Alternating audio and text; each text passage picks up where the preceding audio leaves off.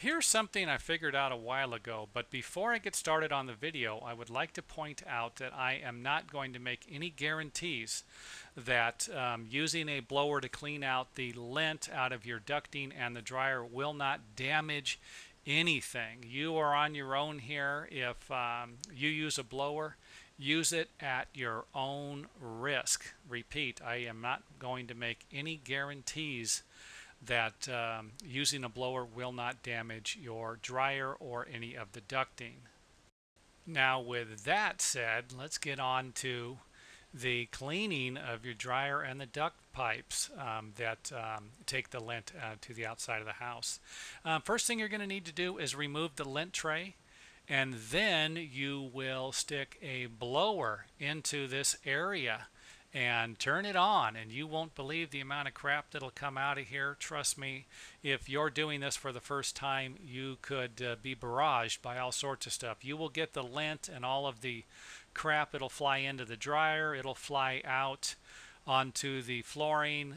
So if you have a dryer inside your home, then you might want to just do this in small chunks, or shut the doors. Make sure that you can actually um, it's not going to be going all over the house or something like that. Our dryer is located in the garage, and I blow it out about every 2 months, and that seems to be enough to keep the dryer and the ducts that take the lint outside of the home lint free. So there is another thing I'd like to point out.